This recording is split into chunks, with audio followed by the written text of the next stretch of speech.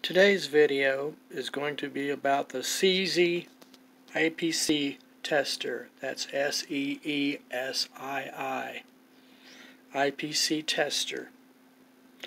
On my job, it is absolutely imperative, if you have a camera in a parking lot or a camera in a grocery store that is not working, that to save a whole lot of time, it is better just to go up to the camera, unplug the camera, plug it into this tester, and see if you get a video off the camera, so you can eliminate the camera as quickly as possible so that you can get out of the way of the people during the testing.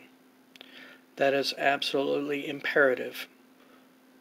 Although I'm not on a site to show you how this works, it doesn't really matter because I have the camera that would be at the site. Now there are three types of cameras that this device can test. One is a PoE camera, which means the power is fed to the camera from the source that the network cable is plugged into, further known as a PoE injector. It sends the power through the network cable to the camera. The next one is a non PoE network camera, which is what we will be fooling with on this video.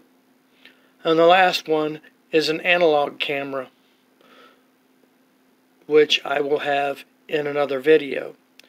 This video today only concerns the non-PoE camera, and I will show you how to get that camera to show up on this device, because I have found through watching many YouTube videos on this camera or on this device that two of them do it without saying a word, and it's like, slow down and do that again. Well, I'm not going to have you wish that you understood how this worked by the time I was done. You will know how it works without question, and it's real easy. First thing to do is obviously bring it back up, and there it is. Second thing to do is over here you will see three ports. The one on the far left feeds the camera. The one on the far left feeds the camera. This is our camera in question. This camera is a non-PoE type camera, which is the reason for the extra plug, the power plug to the camera. Plug the camera in.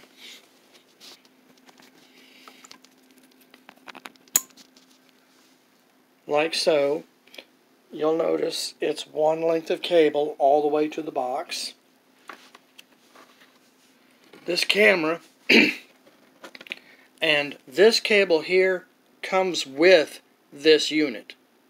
The only thing I had to supply was this straight through or patch cable. That was it. This came with the device. If you take this, and on the top of the device,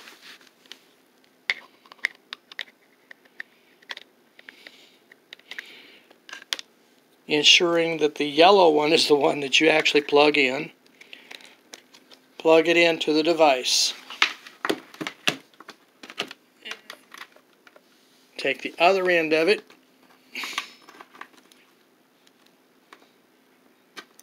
and plug it into the camera. You'll notice down here on the bottom it is showing that this camera is actually powered up now. And the reason why I say it like that is because if I were to unplug it from the device, it all went away. So I plug the camera back in, and all I'm doing is unplugging the power cable. I can actually hear the camera click. And there you are. LAN 1, 100% output. It's downloading pictures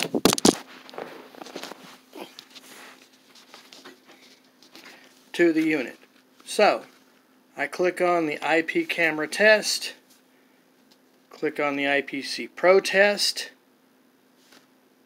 or IPC Test Pro, excuse me, and you have the same thing showing right there.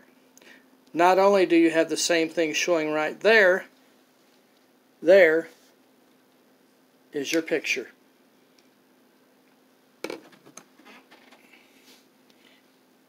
And somebody's going to say, well, that's a lot of information for the picture, but that's a lousy picture. Okay, click on the picture itself. No, click next on the picture itself, and it'll bring a bigger screen. Now, disregard this user password error. Log out, refresh,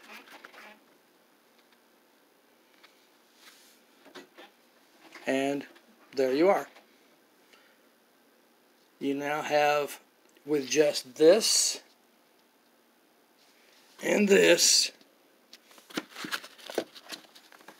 on the top of a lift, ladder, or whatever as your source for power for that camera. And we're playing as if this camera were coming, or was one attached to the building. There's your proof. Camera is on and showing. That is it. Thank you for watching.